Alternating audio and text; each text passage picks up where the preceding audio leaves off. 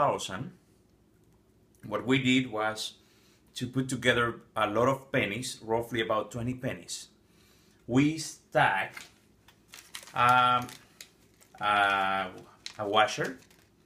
We stack, well, first of all, a layer of aluminum, because this is gonna be our transductor. Then we were gonna put a washer.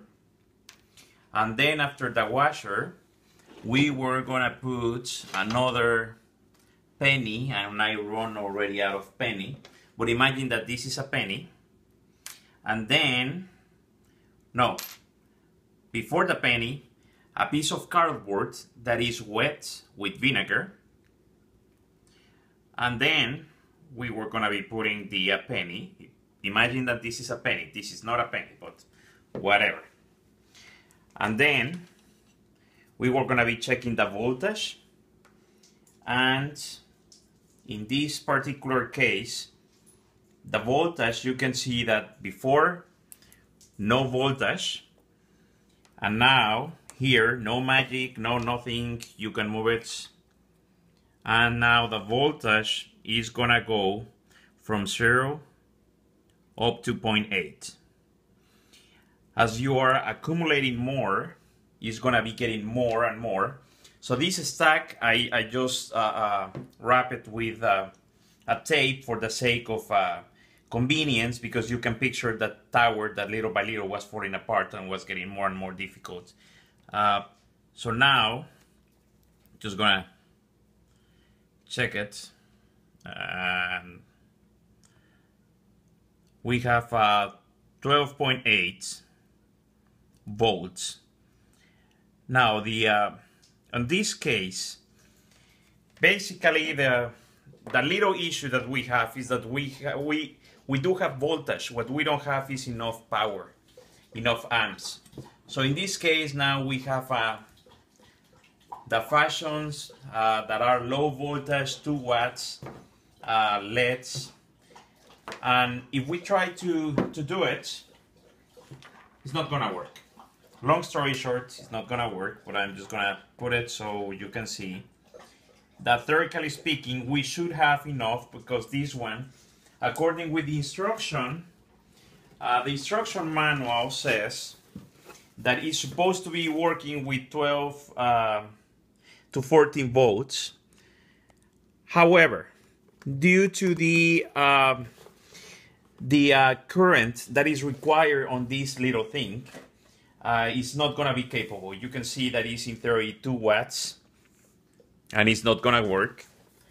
So right now, just for fun and giggles, we're gonna be checking that out.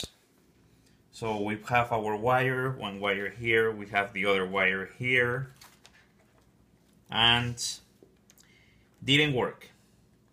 Now, we tear apart another lamp out of the, okay, now we tear apart this crap. So hopefully it's still working. We tear apart this lamp, and this one, now let's actually, I unplug it. We're gonna try it. This is an LED. And LEDs typically, they only go one way, but they do not go the other way. So in this way, it didn't work. Okay, now it's just a matter to swap it. You gotta know which is the positive and the negative, and now it's running. So you can see off and on. Again, because it is an LED, it only can go one direction. So if we swap it, it's not gonna work. That is something absolutely normal, predictable. The only way is doing this. So we're gonna check it out. Right now is 10:45, give or take. So what we're gonna do, we're gonna twist this crap at 10:45. We're gonna leave it open. And okay, I just create a mess. Hold on.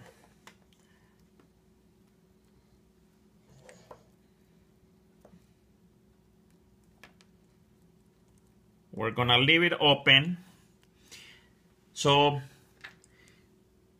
That's the time, Friday, the 10:50. We're gonna check it out tomorrow and see what happened. So hopefully this is gonna be our solution for our free energy. And the theory says that the zinc is gonna be passing the electrons to the copper, and with this, basically what we are doing is the principle of a capacitor bank. Every time that you are having one conductor, then space, another conductor, the electrons are going to move from one place to another and little by little accumulating energy.